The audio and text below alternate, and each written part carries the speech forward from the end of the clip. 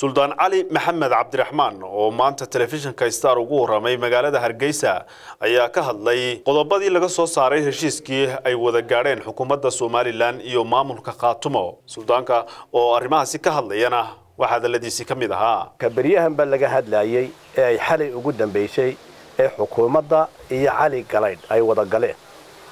waxaan leeyahay anigu nabadda ma diidani kamana soo horjeedo ilaa 26 sanadood labada waa la waday haddana hal la wada baanu leenahay sideedii hal looga shaqeeyo nabadda waa waxa lagu nool yahay cid waliba ay ku nooshay iyo gobol walba iyo cid kastaba ay ku nooshay waxaana daba uga gudbayaa 1990 markii calanka la qaatay ee gooni la isu taagay inta qoyska dhulbahante la yiraahdo iyagoo marka hore nabadda ka qayb galay inta nabad baa la waday inta soo shirbaa la qabtay inta soo shirbaa lagu heshiiyay wax ka heer galay waa yari wari nabadii sidii baa loo wadaa waxa jirtay dawladii riyaale mar 40 nin loo diray laascaanood walaalkayo awal bariya baa ku jiray 40 cashay fadhiyeen ka bacdi markii halkaasi shirki soo dhamaaday ee riyaale loo gogol xaareyna ee uu tagayna suubay kala hortagay ujeedada markaa halka kale waxa weeye nabadaasi mid aan moodo inaanay dhamaanin weeye waxoogaysa imaka sidii hore way dhaantaa waxa weeye dhulbahanta waa laba qaybood qaybi waa reer nugaaleed qaybina waxa weeye reer oodeed haddaba waxa weeye labada qolo midna Cali Galayd aad oo lama socdaan midba qaybo yar baa kala socda waxaan haddaba leeyahay ninka la yiraahdo Cabdisamed ee Puntland madaxweynaheeda hore ahaan jiray madaxweyne ku xigeenka ahaan jiray la iskama siinine qabiil bay hoosta dadku ka yahay waxa lagu siiyay dhulbahante qayb la socota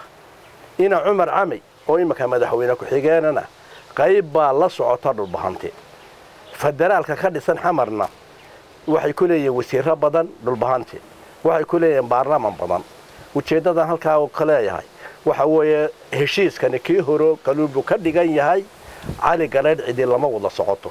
waa si ogolahay nabadda in la sii wado oo halkeeda laga wado nabadiidi maayo wacdaba baan dhulbahanta u dhamayn shirka soo leeyna galana aanay u dhamayn waxaan leeyahay distoorka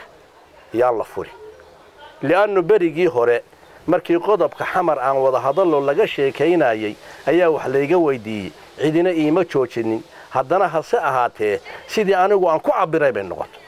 waxaan idhi war maalinta nimanka wali walaal ina oo raalli ahaadayno distoorkeena yaan loo fay yaan qodobkeena loo jibin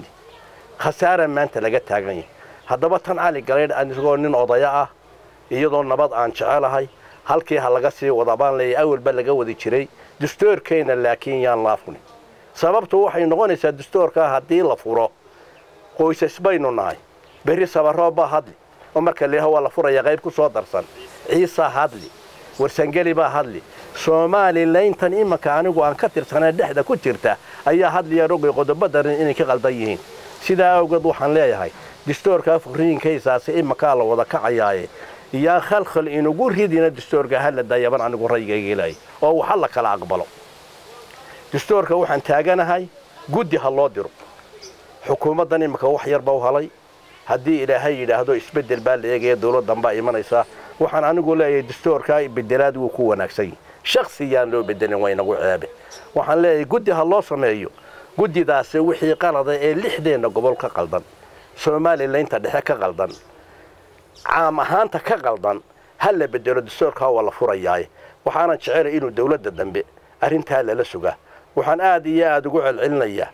oo aan leeyahay anaan mucaaradnimo ka hadlaynin ee ra'yi ka hadlaya waa ra'yiga qiimeeya wixii sidayda ay u muuqatoona dadka igu raaca haddaan qaldanayna de iga joojiya waxaan leeyahay distoorka ayaan la furin sidii qodobkii hore aynu xamar la hadalayo maxamed xuseen jaamac telefishinka Star magaalada Hargeysa